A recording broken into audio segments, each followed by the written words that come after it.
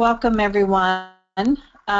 Really enjoyed our last micronutrient review and got good responses to it, so I hope you all enjoy this one just as much. Let's just get started right in. Today we're going to be talking about the water-soluble nutrients, and before that, I have a little bit of cleanup to do on answering a question about vitamin E and tocotrienols. So for those of you who did not join us last time, there's just a couple of introductory slides here that I'll repeat a little bit. What we talk about in our metabolic code health programs is, you know, for health and weight management, it's a lot more than just everybody can eat a certain diet, or just make sure people have enough nutrients and you'll be good. We're building our health programs around other factors that can have a huge impact on overall metabolic function, like stress, gut health, anything that can influence thyroid, which can be anything from toxins in the environment to a gut health related core problem of autoimmune thyroid issues. So we look at things from a more global systems biology type approach, but we do still have to pay attention to micronutrient status. And the reason why I've highlighted all the topics like insulin resistance, gut health, stress, thyroid in green, in the light green, is because your micronutrients can impact any of these areas. So this is the reason why I decided to do a review of micronutrients, because it does impact every area, and believe it or not, we do still see some common, some things that we see that indicate people not getting quite enough of certain micronutrients. So it does still come up. This is just a quick rundown of some of the nutrients that are needed for each area. For insulin resistance, the big three: magnesium, chromium, zinc. Vanadium is an important trace mineral. Thiamine, I'll kind of be reviewing some information about that and its role. Gut health, in terms of micronutrients, zinc can be an important one. For stress, magnesium is huge, your B vitamins and vitamin C, because it's actually a nutrient that is needed by the adrenal glands in relatively high amounts. So this is just kind of a quick rundown and listing of all the things, all the different nutrients that are needed for different things in the body, just to drive home the point of how the micronutrient intake can influence this. So as we review, I go through the nutrient itself, what it's needed for in the body, the deficiency symptoms that we most commonly see, are there any toxicity issues with the nutrient, and then what the RDAs or DRIs are for that nutrient, along with upper limit on that, and food sources, and then if there's anything else that influences the particular nutrient.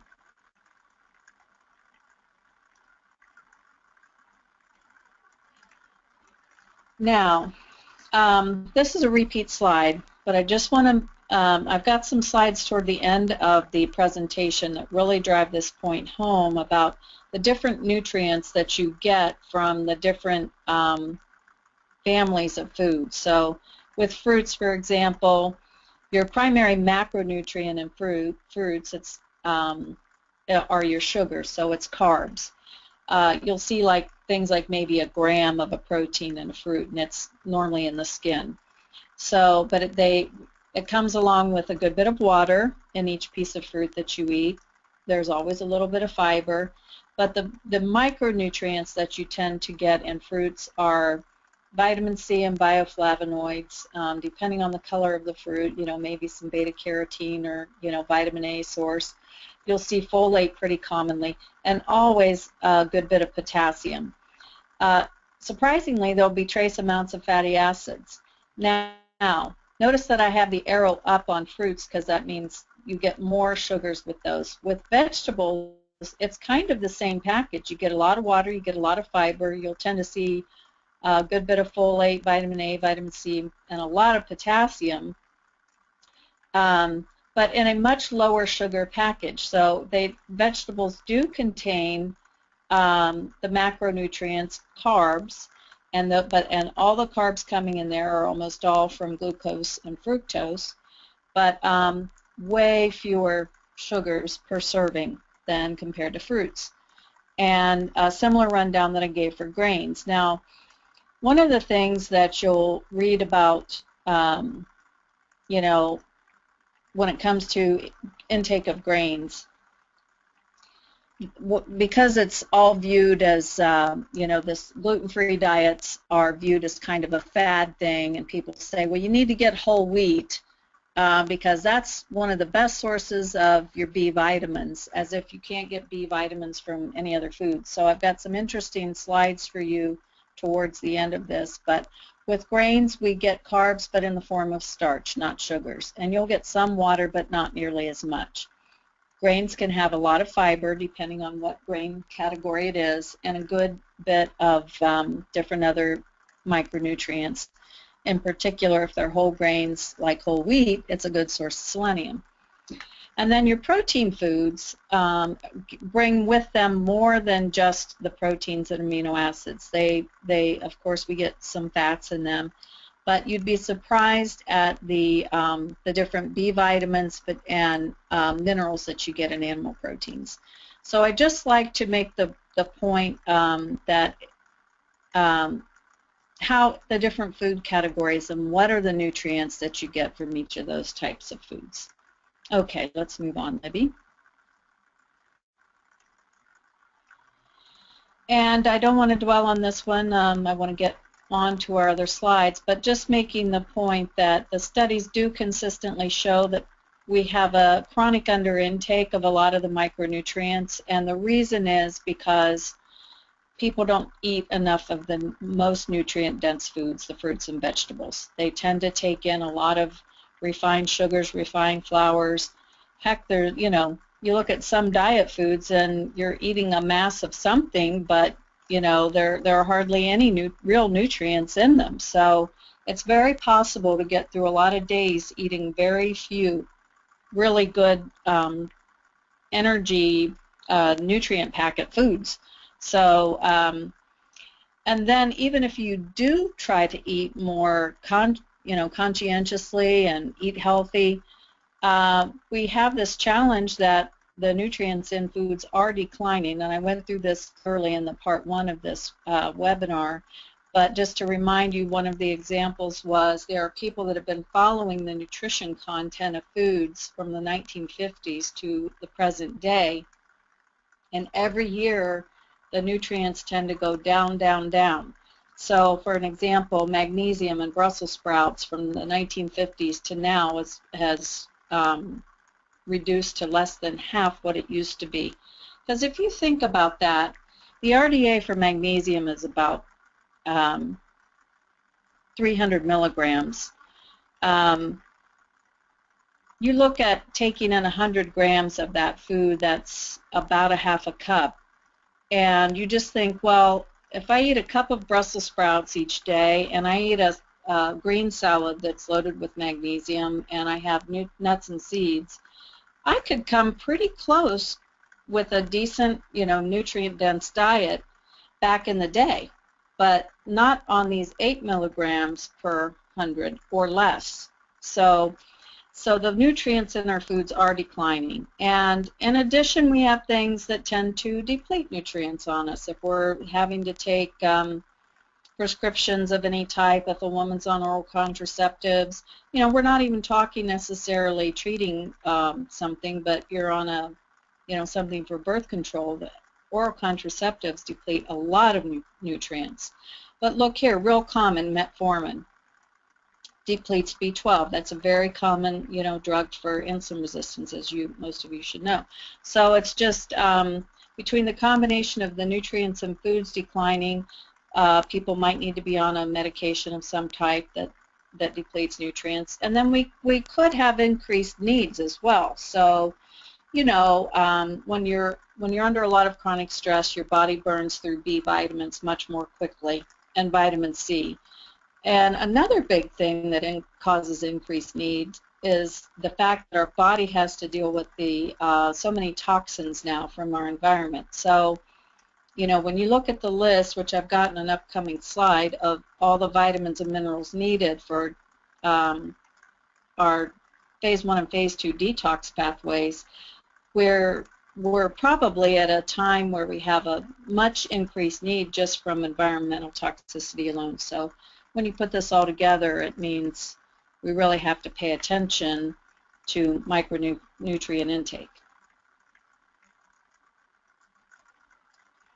So these are the slides showing pathways of liver detoxification and the nutrient needs that this creates. So you have chemical X, just fill in the blank, any type of chemical category.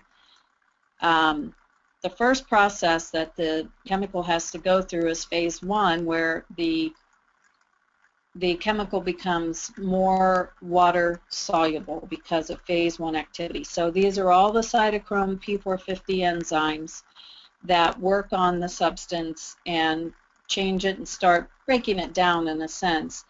And these processes cause a lot of free radicals. So one of the main things that's needed in response is we need antioxidants to help neutralize those free radicals that get created. So then you go down below with phase 2 and you see there are different phase 2 pathways. There's the glucuronidation pathway, which needs fiber, which is a macronutrient, but magnesium and B vitamins in particular, and also sulfur compounds. Or there's your acetylation pathways that need more of your B vitamins and C vitamins, and they require a base amino acid for these processes. And then there's your glutathione pathway, where we need a lot of cysteine and our methylating vitamins, which are, of course, your B6, B12, and folate. So that just gives you a baseline of a few. So I think it's the next slide where I have them listed out by phase 1 and phase 2 specifically. We can go ahead and advance. So you see here antioxidants are at the top of the list for phase 1. We also need choline, vitamin C, vitamin E, niacin, copper, magnesium, zinc, and omega-3 fats are all nutrients that are needed for phase 1 processes. And phase 2, we need all those amino acids that I showed and had listed: folate, magnesium, manganese, selenium, riboflavin, pantothenic, vitamin C, and zinc. And I'm not sure that this is completely comprehensive. There may be a few more, but just to give you an idea of how much our detoxification processes of the body require a lot of micronutrients.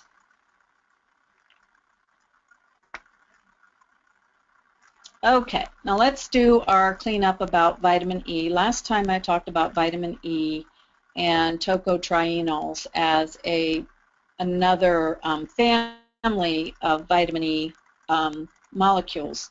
So basically what the question was is, what is the dosage? So I thought I'd just go through a little bit of background information first, in that so we can explain what tocotrienols are. Basically, you can think of it as like a vitamin E family that's similar to tocopherols, but they're structurally distinct. And they're also contained in the same parts of the plant, the endosperm of nuts and seeds, oh, I'm not thinking of the word, but like the kernel in the middle of an apricot, the dicot in the middle. It's like the seed and that type of fruit, like peaches and apricots, that would contain some. And it's also in palm and rice bran oil.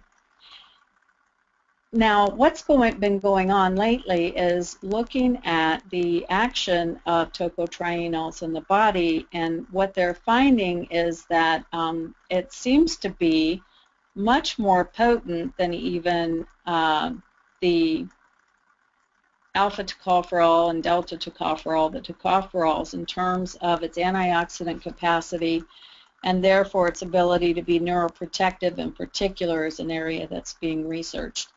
But it seems to have very strong anti-cancer activity as well. And in fact, they're looking at tocotrienols. They're looking at delivering them along with chemotherapeutic agents and finding it to help the ability of chemotherapies to work better because of the fact that they take out some of these inflammatory pathways that end up causing the chemotherapeutic agents to not be effective against the cancer. So it's a real exciting area of research, but they're so anti-inflammatory because they inhibit COX-2 enzymes. They also inhibit IL-6 and TNF-alpha production, so very, very potent anti-inflammatory actions. And I think we should have another line or two there. So one of the issues that has come up with tocotrienols is the fact that they don't have a transport mechanism. If you look at the information on the Linus Pauling library, which I recommended to you last time, it's Linus Pauling Institute is part of Oregon State. They have fantastic information on each of the nutrients, and they have said that basically they seem to not pay a ton of attention to tocotrienols because of the fact that the body only has a transport mechanism for tocopherols, and they get transported with a tocopherol transport protein.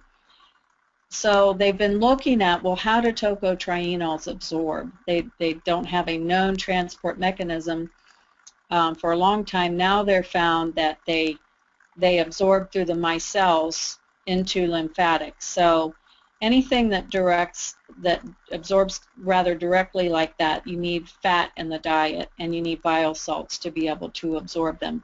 But from there they circulate and they exert their mechanism of action and then they're excreted. So what manufacturers are doing is looking for the best types of emulsions that will improve the absorption of tocotrienols. Is there another line there, Libby? Okay, so the dosages. So I was a little bit high on my guess on part one. The dosages depends on the manufacturer. So you really and whether it's just gamma tocopherol or delta tocopherol or tocotrienols or tocotrienol mix. So you really kind of have to follow the manufacturer's instructions for dosages, but you'll see more in line with like the 50 to 100 milligram dosages. And if you, for example, if you look on Life Extension, they have said that, you know, higher dosages like 200 milligrams, that some of the tocotrienol can actually convert to tocopherol. So it doesn't necessarily do a lot of good to take higher dosages.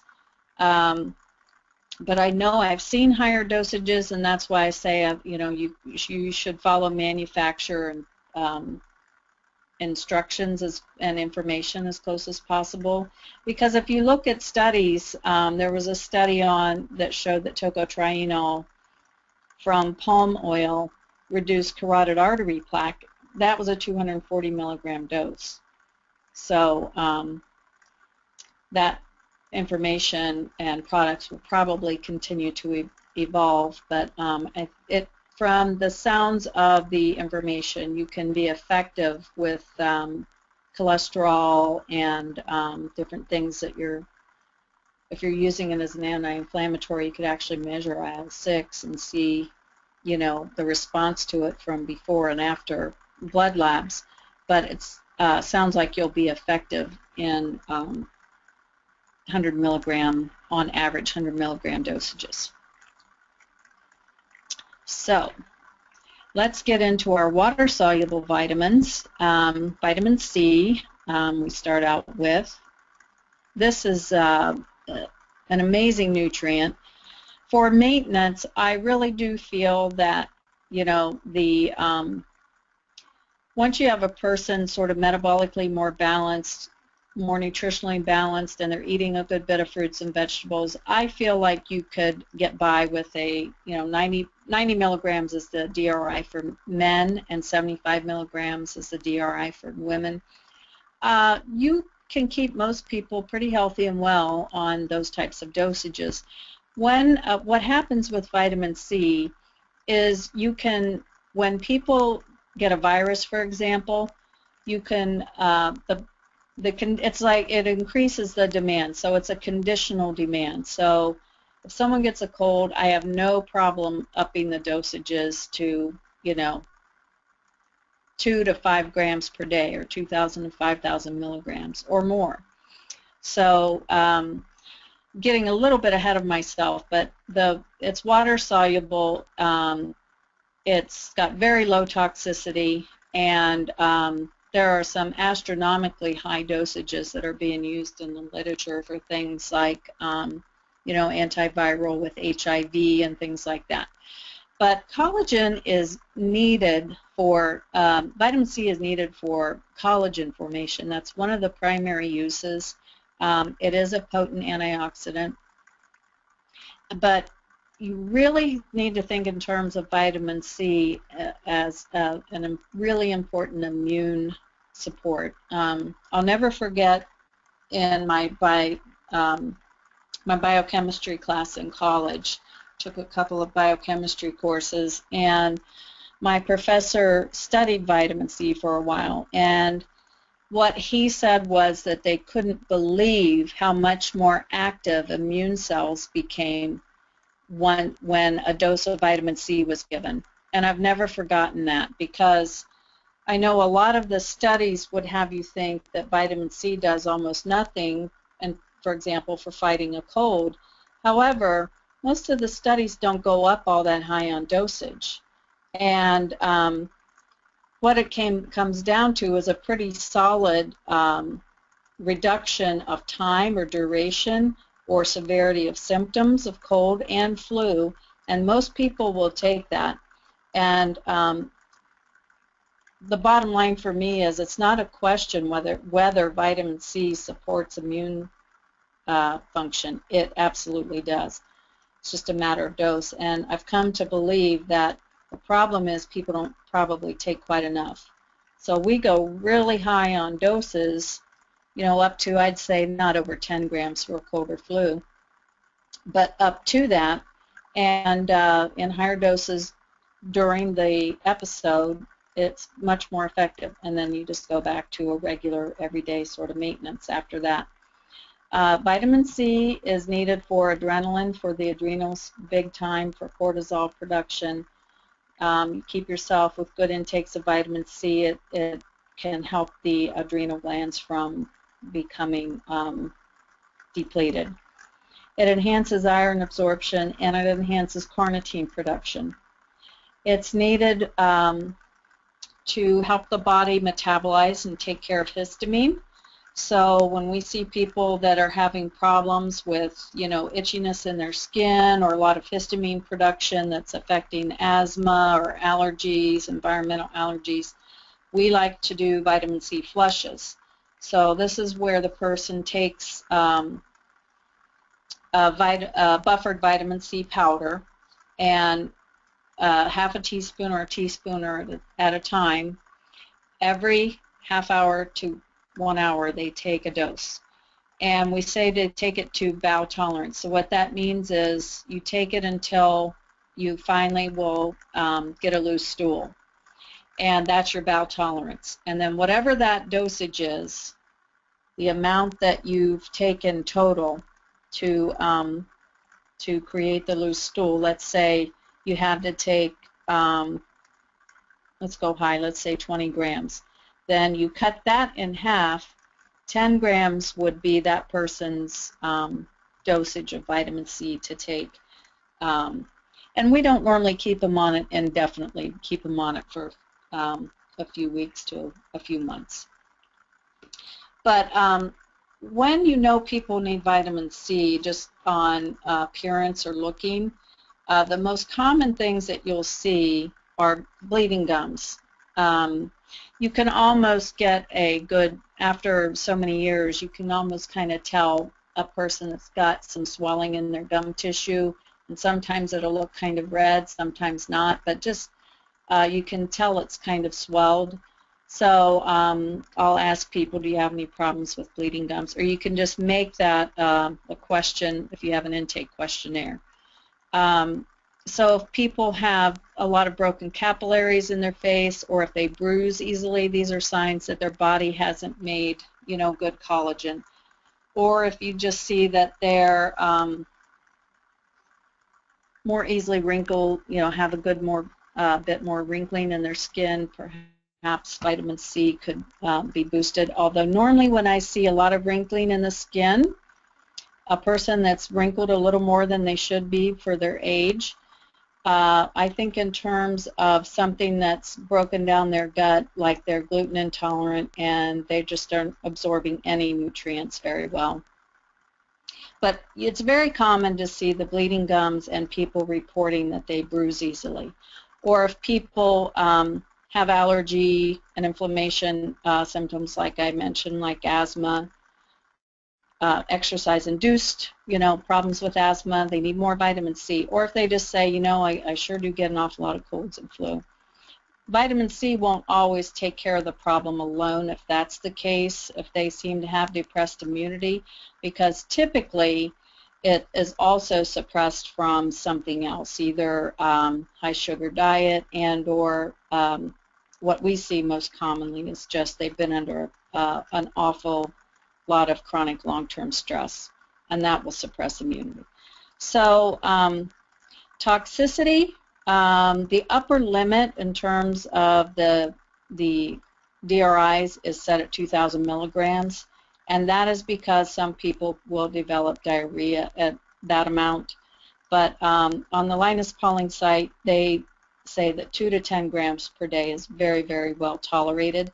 There is one minor issue, might not be so minor if you've gotten kidney stones, but dosages of 1,500 milligrams in one study did find that it increased the risk of kidney stones somewhat. This was a study in men, but the studies have not been consistent on that at all,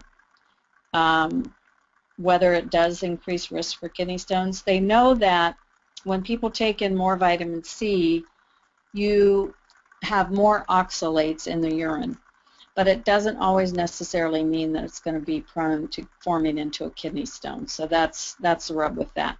My bottom line on vitamin C is if I'm having to give constant, you know, 5 gram or up dosages, I think the people have something else going on. So we really tend to work more in the 500 milligram range, or 250 to 500 milligram in terms of a maintenance dose. Like I said, once we have everybody's other issues worked out, and then we have it on hand for being able to take higher dosages if you start to feel a cold or flu coming on. And then, of course, you can get plenty of vitamin C when you're eating a lot of your fruits and vegetables. Kiwis are a particularly good source, and bell peppers, the red peppers are actually the highest, but strawberries. So a lot of easy ways to get good vitamin C in your diet. This was just an interesting study that showed that you know, vitamin C is needed to help make carnitine, which is, you know, the substance that shuttles energy for the heart muscle. And what this study found was that in obese individuals that were put on vitamin C with exercise, and then there was placebo group that had no vitamin C but just did the same amount of exercise. Interesting, it was very significant in the results. The vitamin C group, the heart rate reduced significantly, lowered on average 11 beats per minute compared to the non-vitamin C group, which lowered only 3 beats per minute. And the perception of exertion decreased and the general fatigue score decreased. So people did not get as fatigued with exercise when they were on vitamin C, and they actually got more, I don't know if it's this study or another one, but it improves fat burning. So if you have someone that's real overweight and they have a little bit of problems with stamina during exercise, vitamin C is something that can help. And that was a moderate dose there. Okay, moving on. Thiamine. Important B vitamin, surprising what it can do with that little 1.2 to 1.1 milligram for men or women DRI. So it's super important. It functions as a coenzyme in energy production, so carbohydrate metabolism and ATP production. It's a super important substance. It also is important for the metabolism of your branched-chain amino acids and for the production of acetylcholine, which of course is our memory molecule.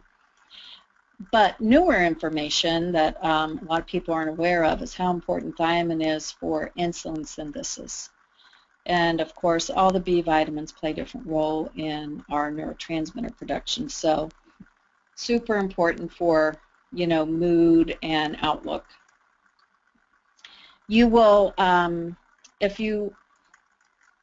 any of you have ever worked in a hospital, as you know, you will see B vitamin depletion symptoms in people who are trying to recover from alcoholism. So Wernicke's encephalopathy is what we see in alcoholics. So thiamine gets depleted from alcohol.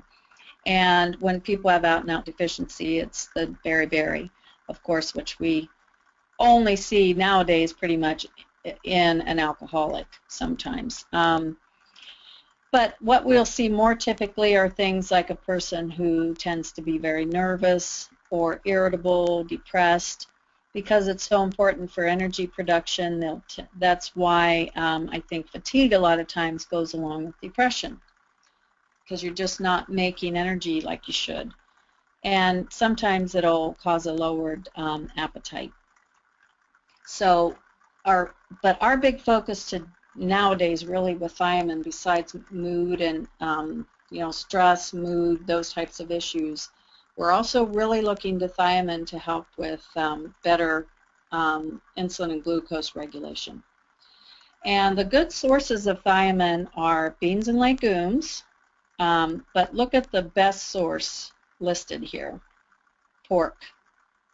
80.81 milligrams per 3 ounces, so that's almost the RDA. You could get the RDA easily with, you know, 4 or 5 ounces of pork.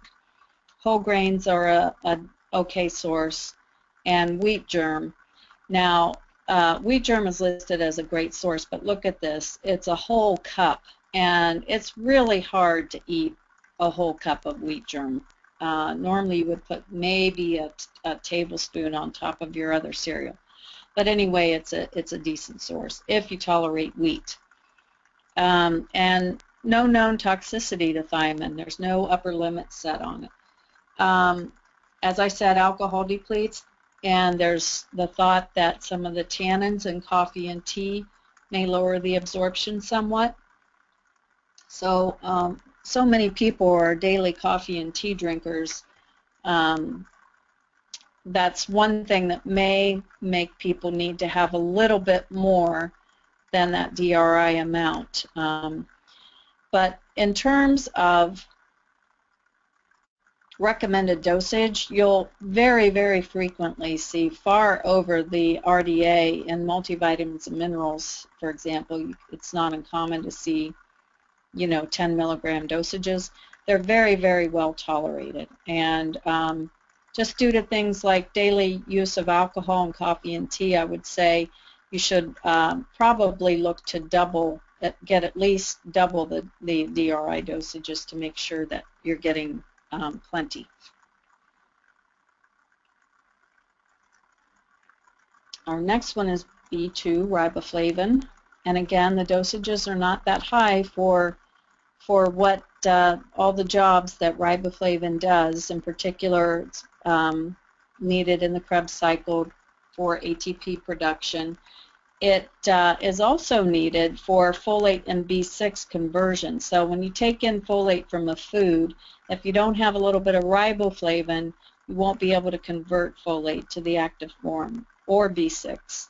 So that's why they always recommend, you know, not taking B vitamins in separately, but being best to take them in complexes.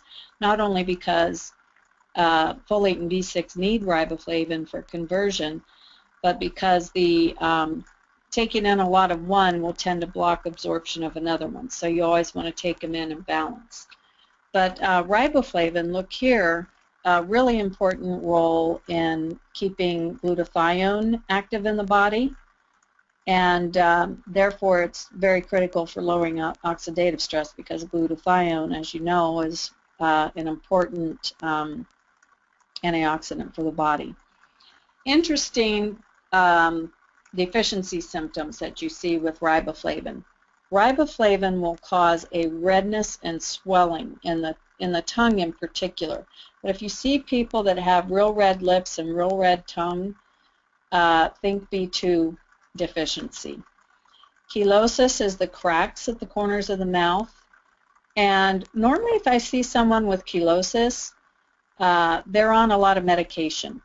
So they're on things that are depleting their nutrients. If you see, I don't see this very often, but if you see an oily, like scaly skin around the nose and mouth, that's associated with riboflavin. And again, riboflavin is, you know, of course, needed for neurotransmitter. All the B vitamins are. So you'll see that depression is listed as a deficiency symptom, and nervousness again.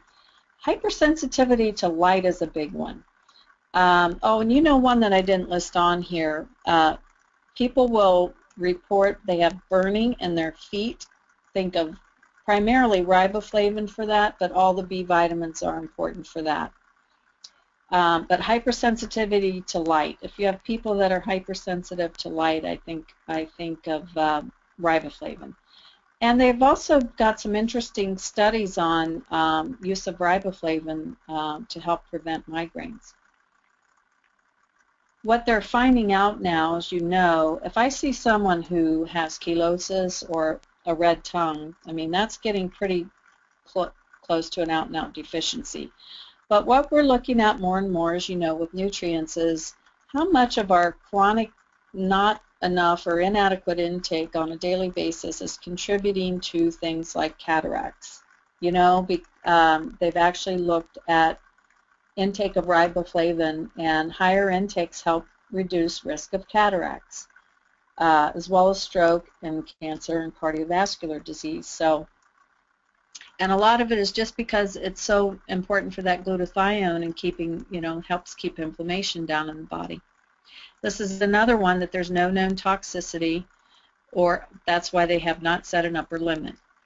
Riboflavin is the one that makes your urine turn yellow when you take a multivitamin. That's from the riboflavin specifically. So good sources are milk, again, if you tolerate it, eggs, cheese, almonds, salmon, spinach, beef, broccoli. And I look at these and I go, I eat a lot of these foods pretty much, I eat some of these pretty much daily, you know, between eggs, cheese, almonds, salmon, spinach, beef, broccoli. It's pretty easy to get in enough riboflavin. Again, notice that I'm harping on this to make a point, but grains are often listed as one of your best ways to get your B vitamins. And if you look here, whole wheat bread is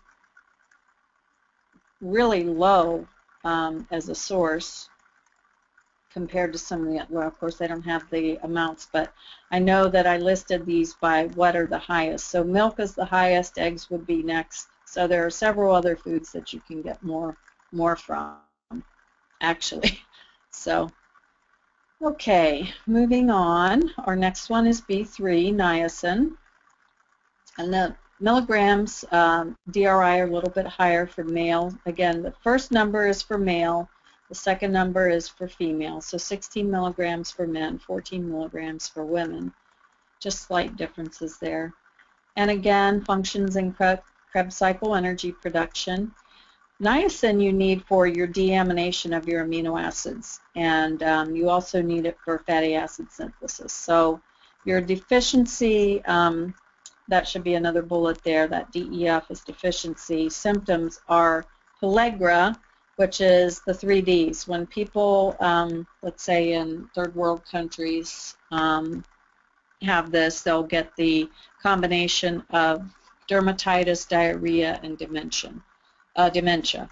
So it's those are when you have a severe deficiency. You don't see them too much in anybody up and walking around, but you will see more things like fatigue, depression, apathy. So it's a real important one for production of neurotransmitters. It's also super important apparently for helping prevent damage to DNA. So the stability of our genome, niacin is real important for. And also another one that is, and because of the genetic connection there, is super important for cancer prevention. Now niacin is our dear little friend that we all know for helping to manage lipids. And you can take it in higher doses for that, and that's because you see there that it helps our body process fatty acids. So that's one of the ways that that it works for helping for cardiovascular health. But it is one that can be toxic in higher doses. We know that when you start getting up around 30 milligrams or higher, people can get flushing from that. But what they're really looking at being cautious with, as we started going up and up and up for using niacin to help people manage triglycerides in particular, we started to see that we could get elevated liver enzymes. So it can cause some liver damage in higher dosages. But it's an excellent way to help control triglycerides in some people. It really seems to help some people more than others. So it's worth a try adding higher dose niacin if some of your other things aren't working. But good sources, again, look here, these are animal protein sources, are really your best sources. Turkey, tuna, chicken, you get about 10 milligrams per 3 ounce. So again, with a good protein intake, it's pretty easy to get the RDA just with eating a higher protein diet. Beef is 5 milligrams per 3 ounce. Fortified cereal is a real good source if you can eat some grains and you tolerate them fine. But your whole grains and legumes are a decent source, but not nearly as high as some of these others. You can also make niacin. Your body can make niacin from the amino acid tryptophan. So niacin, again, it's a super important. It helps with, in particular, I think it seems like it's niacin that can really help with energy. But it's the B complex in total, since they all take a role in that Krebs cycle thing. But in terms of a typical dosage, I'm fine with 20, 25 milligram dosages. That's a little over RDA, although I don't always think it's especially necessary, especially if people are taking in a good bit of animal proteins. But it's pretty well tolerated. Most people, I have seen some people that seem more sensitive to the flushing thing, and they'll flush from, say, 20 milligrams in a multivitamin, so you just need to be aware of that. Okay, B6. The dosages are a little bit lower on this. Actually, I think it's 1.7 for male and 1.3 for female. That should be turned around, but that's for adults 19 and up.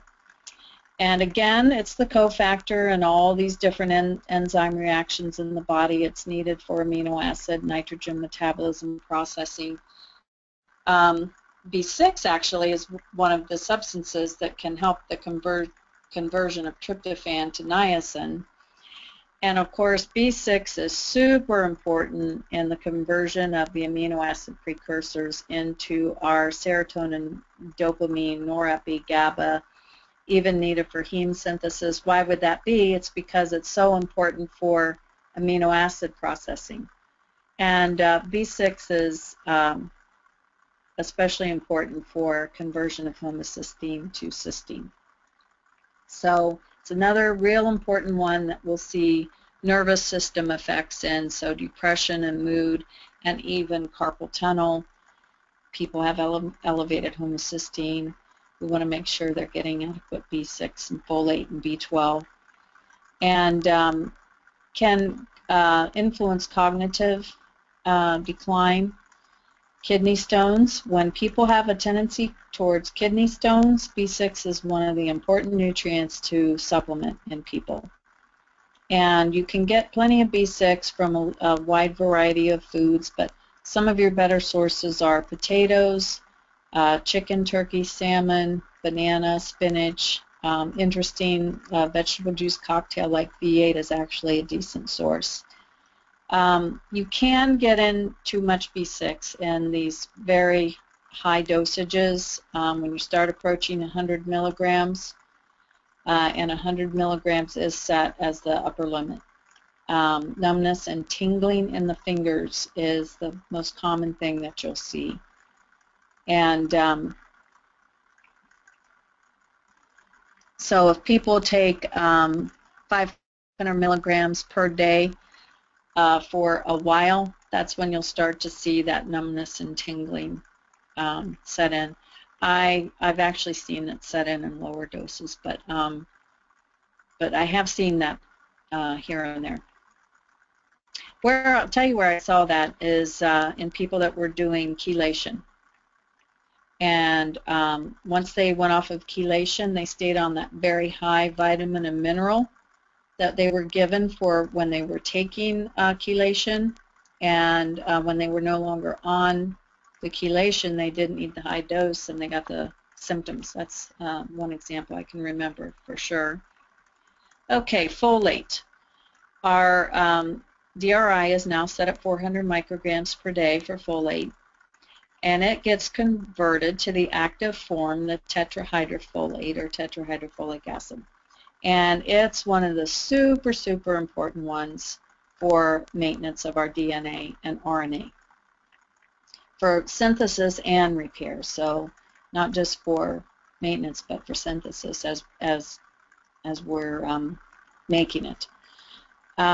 It's real important in cellular division, genetic transmission, and so it's one of our major methyl donors that's super important for epigenetics. So it's those methyl tags on our genes that influence the expression of our genes. And it helps convert homocysteine to methionine and then on to SAMe. There's supposed to be an E on the end of there. Sorry about that. And again, another real, important one in depression and anxiety issues. If you see people with elevated homocysteine, it's the nutrient responsible for when you don't get enough, it causes megaloblastic anemia.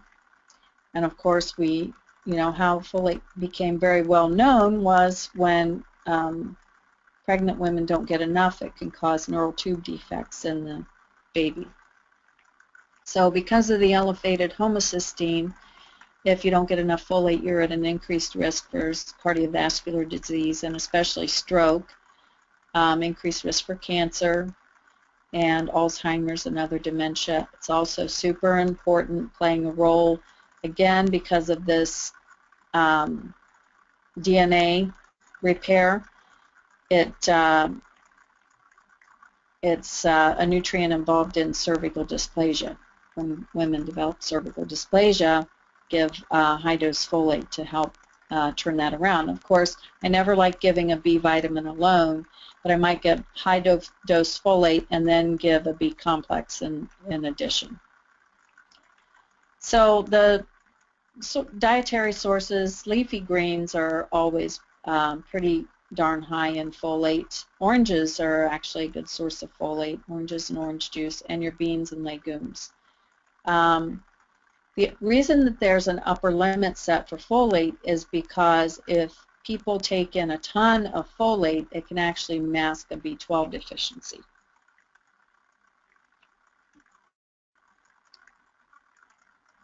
Okay, next is just a reminder, and I'm sure most of you do this already, but we try to make sure that everybody gets screened for the MTHFR polymorphism, to make sure that their body can convert folate to the active form.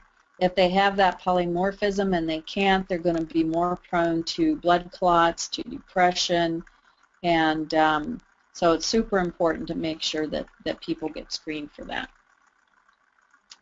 And if I'm doing folate, for example, to try to help get homocysteine down, or to take care of a megaloblastic anemia, you can go up to 4,000 micrograms per day, but then I do try to get it back down to a 400 to 800 microgram dose, so we don't take a chance on masking any B12 problems. Okay, next we have B12. The DRI is 2.4 micrograms per day, which is pretty low. This is one where people tend to do much higher dosage. It's a super important methyl donor, another one that you need to bring homocysteine down. Again, important for the metabolism of all our carbohydrates, protein, and fat. But B12 is super important for nerve axon growth and maintenance and formation of the myelin sheath. And that's the one that tends to be most responsible for neuropathies, is B12 depletion. But a lot of people don't realize that it also plays a role in bone cell and in bone activity and metabolism, and that it works along with the folate to make, most people know it works along with folate for red blood cells. So anemias, folate and B12 will be important in correcting non-iron deficiency anemias. So B12 is an interesting vitamin because you need that intrinsic factor, and you need good stomach acid production to absorb it. And so because as people grow older, they tend to lose their intrinsic factor and their HCl production may go down. That's why you tend to see elderly people that are more at risk for developing B12 deficiency. And when I was doing conventional dietetics, I always liked it when I saw very proactive nursing homes that were very good about testing all their residents for B12 deficiency. What I would say is the most common thing that you'll see for B12 deficiency is symptoms are either elevated homocysteine or anemias, but you will see B12 can really help depression, especially in elderly, or if an elderly patient seems disoriented. B12 is usually the culprit there. If you have numbness and tingling in the extremities or neuropathies, you think first usually of B12. And Bell's palsy.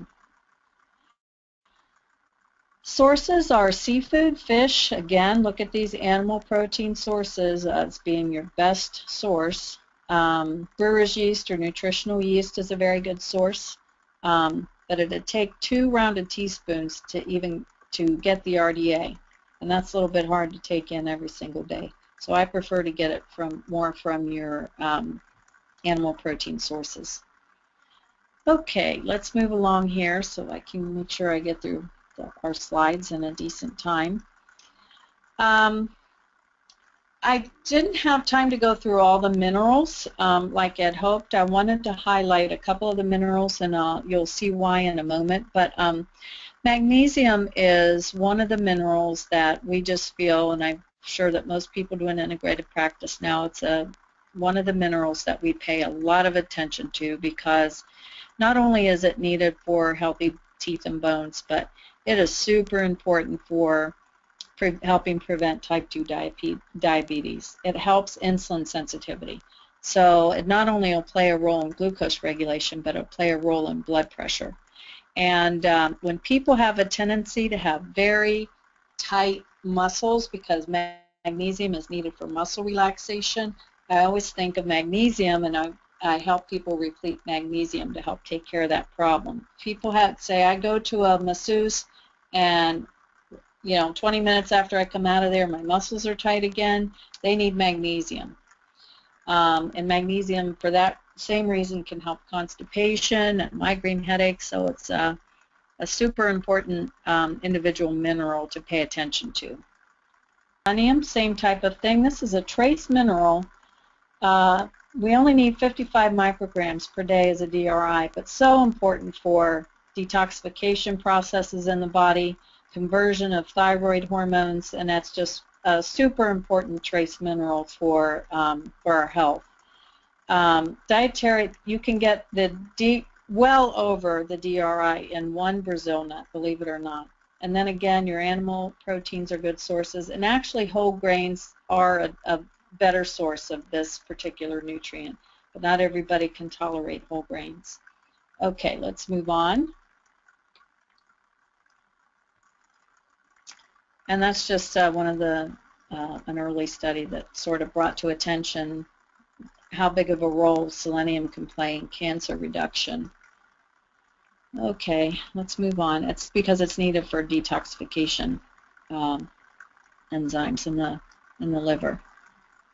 This was one that found the combination of omega-3 fats along with vitamin A and selenium helped ear infections, helped reduce ear infection symptoms in children. Okay, let's move on. So there are a whole lot of other vitamins and minerals I didn't get to talk about, and you're sure more than welcome, if you've enjoyed this series, to request another one at some point. I'll be glad to pick it back up and go into more of the individual nutrients.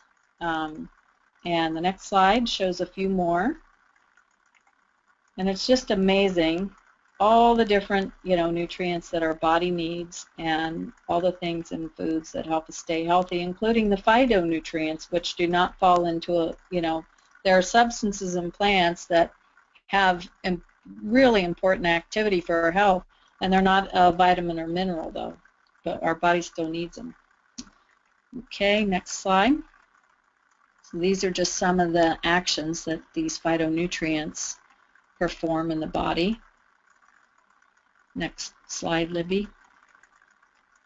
Now, this is the big, I just love these. This is a nutrient database website. Oh, I thought I had, I hope I have the link on one of these slides. If we don't, I'll make sure we post it, add it to the slides before we post it. But I love comparing the nutritional intake of different foods.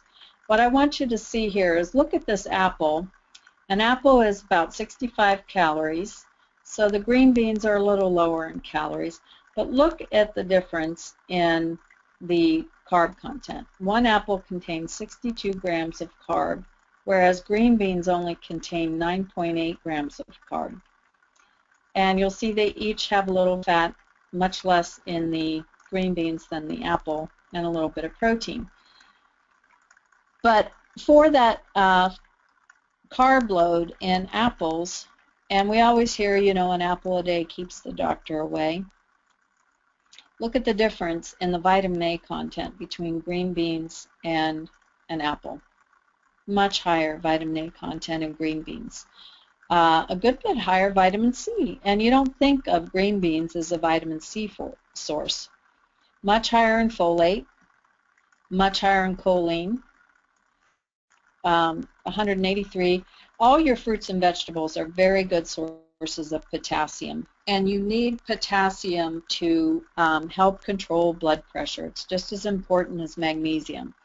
And adequate intake of your potassium can really help your body balance the sodium intake much better.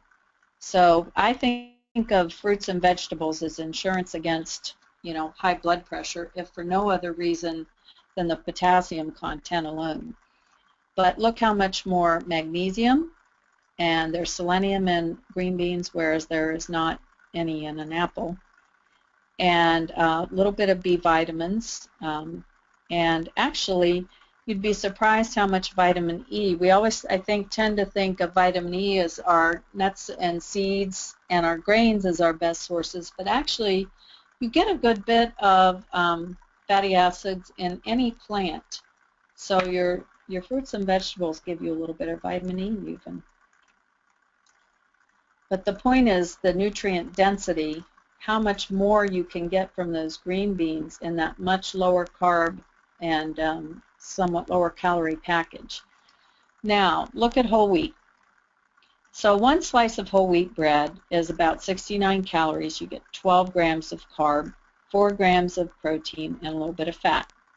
And you get, look at the difference in the nutrition intake.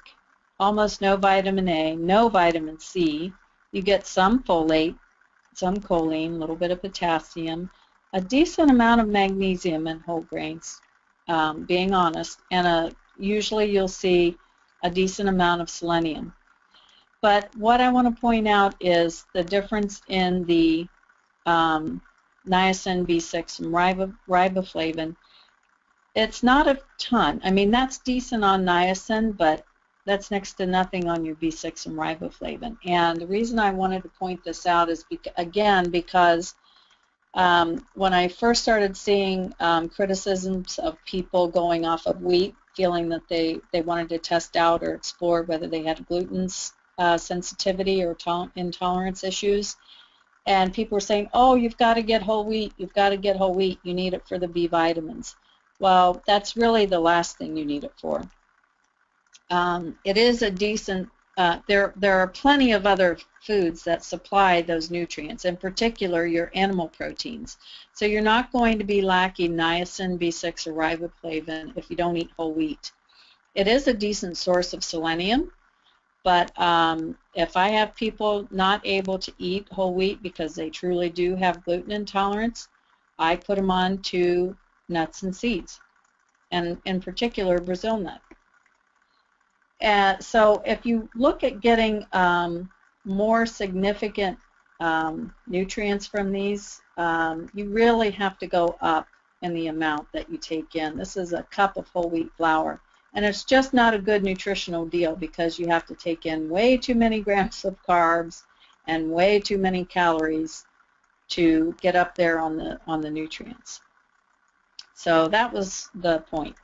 So look at nuts and seeds. These are just jam-packed little nutrition powerhouses. You don't get a lot of vitamin A or C, but you really get decent amounts of your vitamin E, decent amounts of folate, again potassium, and look how many minerals, calcium and magnesium. So when you want to get people taking in more minerals, one of the best food categories to do it with is your nuts and seeds. And that's what I wanted you to see here, was how much of the calcium and magnesium. That's 1 little ounce of almonds. That's not very much, and that's a really good amount of minerals. On Brazil nut, you do happen to get, I think this was 1 ounce of Brazil nuts, and look at all that selenium. And that's why 1 little Brazil nut alone will give you over the RDA for selenium. Okay, next slide. I wanted to show you something interesting about lettuce. I can never understand why people say don't even bother to eat iceberg lettuce because there is no nutrition in it whatsoever. Okay, on vitamin E, I grant you, it's much lower than naturally a darker leafy, green. So compared to red leaf lettuce, for example, it's much lower in vitamin A. but it's comparable, if not a little higher, in vitamin C. It actually has a little bit of vitamin E, a little bit, and it's a pretty good source of folate, surprisingly. Decent on choline, really good on potassium, not as strong on calcium, but comparable on magnesium. And so if people want to eat a little bit of iceberg head lettuce here or there, I don't see any reason not to. Yes, you can get way more vitamin A with your deeper, richer greens, but you know, sometimes I'll order a wedge salad from iceberg head lettuce when I'm out at a restaurant. I look at it almost as kind of a junk food, but you get a decent amount of nutrition in it. It's not like it's ridiculously low. So if they say no nutrition, I would expect to see all zeros on that left-hand column, and you just don't see it. So I just thought that you guys would get a kick out of knowing exactly what is truly in iceberg lettuce. So are we meeting nutrition needs today? You know, we're not seeing outright deficiencies, but yes, we see, you know, deficiency symptoms here and there. And we especially see problems from chronic long-term underintake of specific nutrients like chromium and magnesium in particular for blood sugar regulation. So, you know, we gotta help people out sometimes, and you have to look at what they have going on with their health. You see people that just have a lot of insulin resistance, have a very hard time controlling blood sugar, for example. You want to give chromium, magnesium, zinc, vanadium. You want to give those blood sugar regulating nutrients. Okay, let's move on. So that was what I wanted to show you with my next slides. Is that's our whole approach with the metabolic code. Not just the diet itself is ancillary to this. You know, if I have somebody that has a lot of insulin resistance, we'll take the edge off of the demand by lowering that glycemic load. If we see people that have inflammation issues, we take down the food allergen, the common food allergens to lower inflammation. And we work all that together along with micronutrients and supplements to help them be effective with their health needs.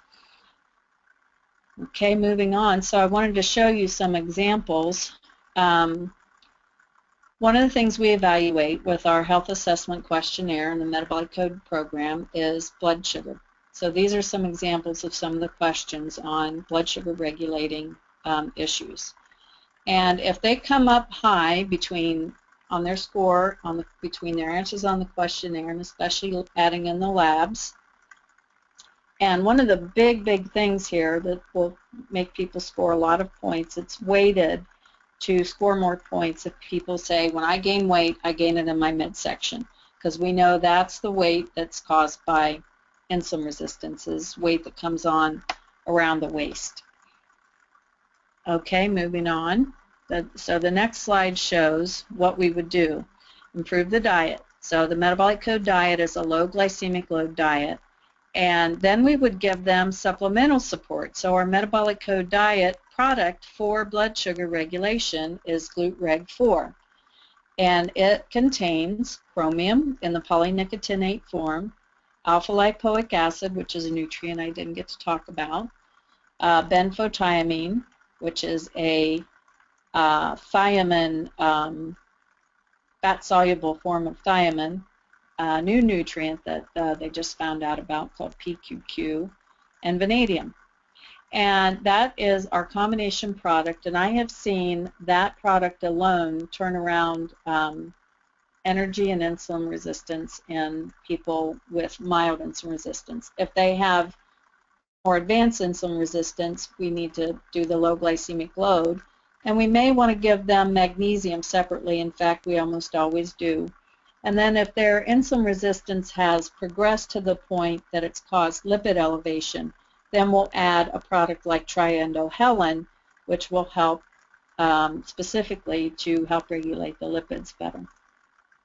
So that's how we put it all together to help people get the outcome that they want without having to, hopefully, without having to go on a drug. So this is just extra information on alpha-lipoic acid, what it does, how it helps with blood glucose balance and regulation. Move on through Libby because I'm running a little bit long. A little bit more information on benfotiamine. So that's a super ingredient. And it actually has clinical studies showing that it improves all those things that you see in insulin-resistant people. Going back, Libby, the end product of endothelial dysfunction that happens from insulin resistance, the advanced glycation end products, the markers of inflammation, retinopathy symptoms, all improved with going on benfotiamine. That's how powerful that ingredient is. Okay, next one, PQQ. So it improves insulin signaling and glucose by being a mitochondrial catalyst. It improves the burning of the fuel once it gets in there, which helps keep creating the ability to take in the glucose and get it out of the blood. Okay, so PQQ, next one. So this is just another example. We go through thyroid. If you go to the next slide, Libby, the thyroid, this is our thyroid support product, our Thyrometab. Contains the base amino acid tyrosine that's needed to make thyroid hormones, along with the trace minerals chromium and selenium that are needed for conversion and production, and bladderwrack, which is a natural source of iodine, along with ashwagandha, adaptogenic herb, and coleus. Okay, moving on. And that just explains what I just went through. Coleus helps that cellular energy production. So that's what our program is. We have specific formulas and supplements to address different needs. So if someone has a stress and sleep need, these are the products that we use there. And next one. These are our products for other areas of metabolic disruption, gut health, toxicity, inflammation. And it all is important because let's say you have a person that comes in and they say, I'm telling you, I am in a lot of pain all the time, a lot of inflammation. I have joint pain. It keeps me from really being able to exercise. We put them on Inhibitox so they don't have to take NSAIDs to be out of pain. And it helps them become more active without breaking down their gut. So just to give you an example, this was a testimonial we got just last week from one of our practitioners who said that he put his client on the metabolic code program that was recommended from the Air Support Questionnaire and put them on the diet, and in 2 months got triglycerides down from 422 to 122. Dramatic. So this was combination of diet with supplements. The VLDL went from 2,800 small particle to 1,100, a very low risk number, moderate to low risk. And LDL, look at that improvement, still not at an ideal, but much, much better in only 2 months. And HDL went up to a much better level, and only in 2 months. And I'm telling you, you see it over and over and over again, how impactful this combination of knowing what to do with diet, knowing how to support the body with nutrients and dietary supplement ingredients. Amazing, the results that you can get. So I hope this inspired you to take a little bit closer look at some of the micronutrients, and you've got good information. We'll open up for questions. Next time I am going to talk about diet for thyroid, food and nutrient strategies for optimal thyroid function. There's a lot to diet for thyroid, and one of the things that comes up, for example, is the intake of goitrogens. When you're recommending a very high fruit and vegetable diet, the intake of goitrogens can go up. So what do you do about that? So those are the types of things I'll talk about next time. Thanks, Laura. We do have One question here, what is the mechanism of kidney stone prevention with B6? Oh, let me think here. I'm not sure. I think it has to do with the. Actually, I think it has to do with the amino acid metabolism, nitrogen handling, somehow impacting those oxalates, uric acid production and oxalates. But that's a good question. I don't know exactly, but I do know that when we are working with kidney stones, we up the intake of magnesium and B6, and I usually do other B vitamins along with that, so we don't have a problem from too much of one vitamin. Dramatically increasing the intake of those two things will usually do really well to help prevent the development of kidney stones in the future. And I also look at just alkalinizing people, making sure that they can get the pH up of the urine and saliva, because we do know that the increased acidity makes the oxalates come out of solution and develop into the stone. We also have a comment that there is interest in another series for additional nutrients. And Okay. another question, what is the best multivitamin for general overall health? Is Photo Multi a good all-around vitamin? Photo Multi? Yes, maybe it's a brand. I'm not sure. You know, I'm not familiar with that one. The biggest thing I can tell you that I look for in terms of the quality of the multi is I really like, I much prefer the activated forms of the nutrients. So I don't like just straight folate. I like either a blend of folate with MTHF or all MTHF.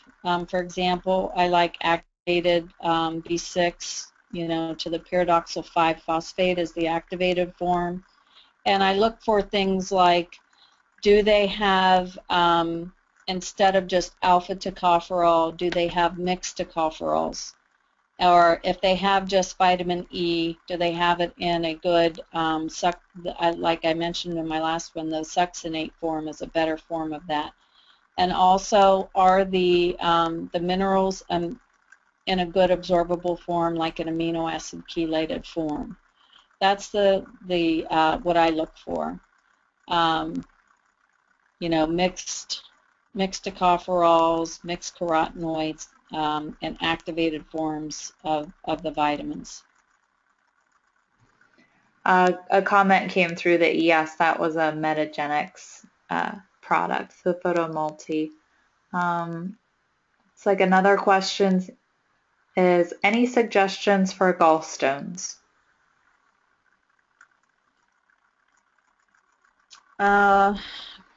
Actually, no. We do not do any of the, you know, like the magnesium, salt, and oil type therapies to try to get gallstones to move out. There's just too many problems from them. I know people that have said that those have worked, but they're pretty heroic. The best thing for the gallbladder and for bile salts is to work with the liver. So we'll work with things like artichoke extract, milk thistle, you know, ingredients that that support liver health, and you usually have to work on gut health. And again, our belief is that the stones form because of people being way too acidic. So We work on getting them alkalinized, which the best way to get alkalinized is just to increase fruit and vegetables. I know there's a huge thing out there about becoming vegetarian and not having animal proteins, but interestingly, when we check pH levels on people that come in, as clients, you wouldn't believe how often people that report that they're vegetarian are extremely acidic. And so, just taking animal protein out doesn't seem to do it. So we really feel that, and what we see consistently is keeping some animal protein in, but eating a lot of fruits and vegetables is the way to go for good alkalinizing. So that's the best I can tell you. We don't have a product or a protocol for once people have developed gallstones. We just don't like taking on that liability, for one. If people read things on the internet and want to try it, that's up to them. But once they have formed gallstones, we don't mess with it. But you can do things to try to prevent them for in the future if they. But typically, if they have them that bad, it'll be hard to work through them, and they just have to see if they can get them removed or take a medication to help them pass. Question, can we get the products you talked about from you? So I believe all of the recommendations that you included in the slides were carried in the Air Support online store. Did you sneak any others in there? No, those were all our MCD formulas. So if it's a person that's listening that's not a practitioner, yes, you can. I can give you our clinic number. You could get them directly from us at our clinic, 949-464-4451. But if you're a practitioner, you can get access to them through our store that's affiliated with our Air Support, part of our metabolic code program. Yes, and that's actually what the bullet point on the slide is referring to for registering. Register now at metaboliccode.com for the metabolic code system, which is the assessment tool, Air Support, and the lifestyle tool, lifestyle guidance portal. I'd be glad to do a demo for anyone who needs any information. Everything's available on the website. I appreciate everyone being here this evening. Look forward to seeing you at the next webinar. I will have that posted on our events page later in the month. Again, thanks, Laura, and everyone have a great evening. We'll see you next time. Thank you, everyone. Good night.